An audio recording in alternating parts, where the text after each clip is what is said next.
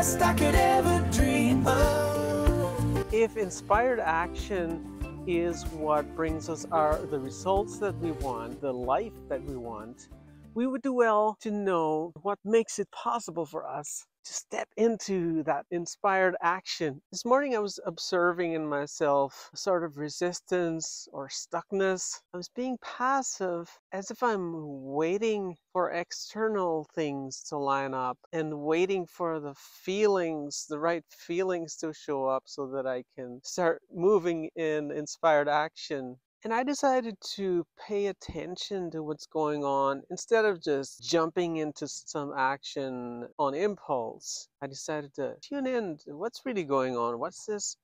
Oh, there's a fear there. Okay, there's a fear. What's that fear about? It's the fear of missing out, fear of making the wrong choice. So I'm not taking action. I'm being passive because I'm afraid that I'll make the wrong choice, which means that I'll miss out on something. Now, with that awareness, if I choose instead step into the creative orientation, which means the opposite of the problem-solving orientation, so that my actions are no longer fear-based, but love-based, not based on fear of missing out on something, but based on the love of actually experiencing what I have chosen to experience. And with that, I realize how where passivity is linked to depression, inspired action is linked to joy and satisfaction and fulfillment. And I think inspired action is based on the premise that we can choose our experience. We can choose our experience and reach for it and act in that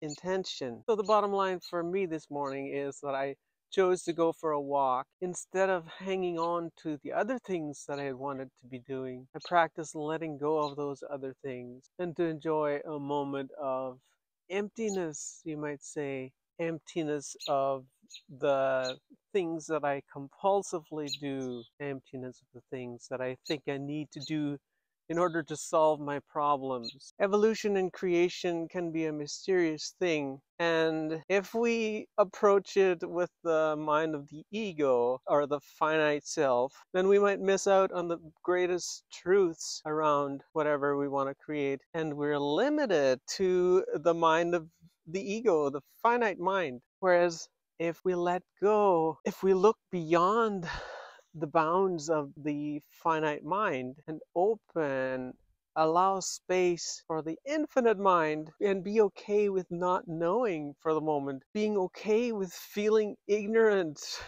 and empty, because in that emptiness we are preparing ourselves for universal truth. Thank you for listening, and I wish you some space during your day where you could tap into the infinite mind.